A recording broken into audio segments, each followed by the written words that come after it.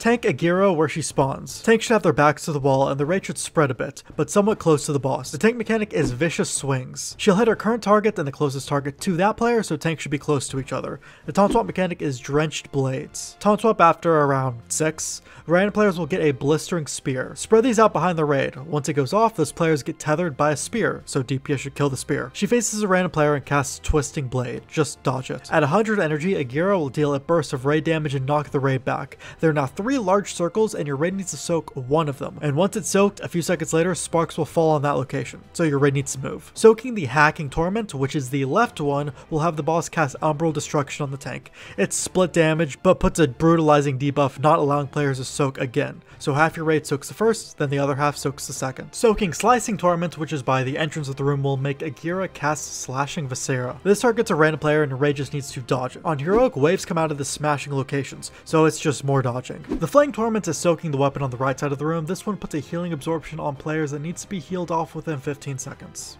On Heroic, when Heartstopper is healed off, vital ruptures will appear off the targets that just need to be dodged.